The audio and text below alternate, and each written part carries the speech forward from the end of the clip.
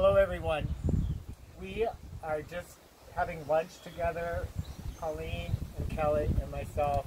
Just we wanted to connect, and we had just been to a virtual Chorus America conference, and so we were just talking about some of the things that we really enjoyed about the conference, and just enjoying some lunch here out at Walnut Acres Farm, some wine, and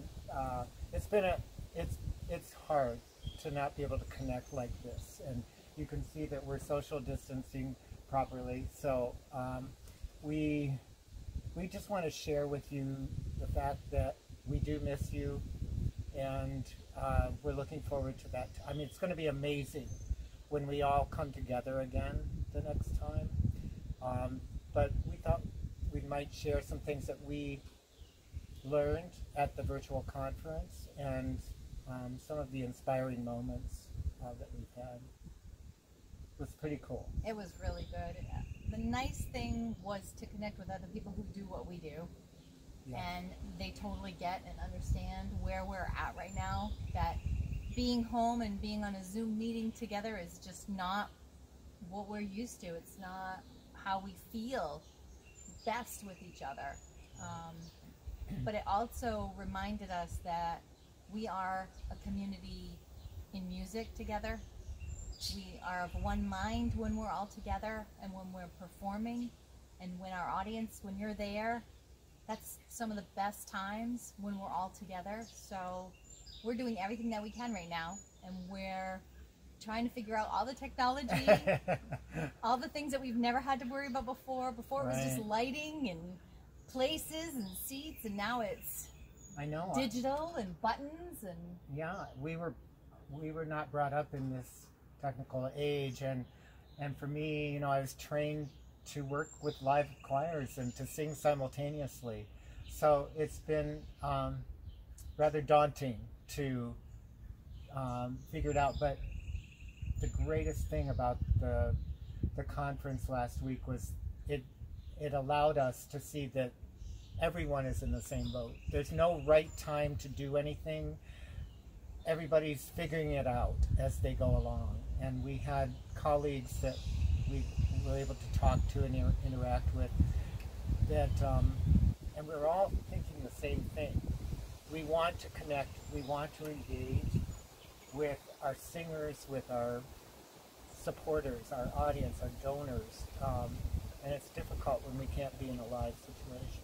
So, yeah, amazing. And I'm hoping that we can get the youth chorale involved again, because as you know, we've done a number of programs together with the SVC singers, and I know the kids really enjoy that, and I enjoy working with them, so I'm hoping that that will be possible once again. Absolutely. Because we had planned for our 50th anniversary to have the children involved in the candlelight program in December, and then again in the Carmina Burana performance at the Albright Center. So yeah, we just want things to evolve and continue. We are on the verge of knowing where we're going to be getting technical assistance in order to do some virtual things. I don't want to do a virtual performance just because everybody else is doing it. That doesn't do anything for me, and I'm pretty sure that it wouldn't for anybody else, especially the singers. We've seen a lot of virtual performances. Some of them are amazing and cost thousands of dollars to do.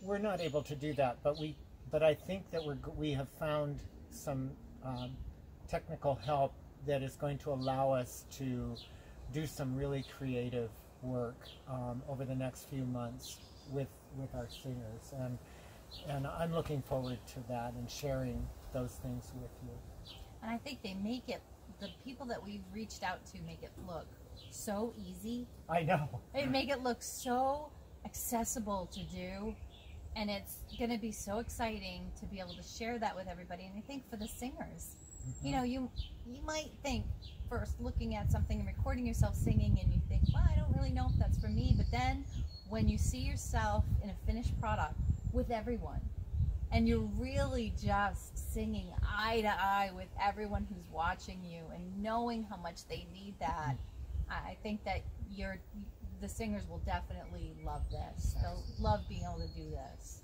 Yeah.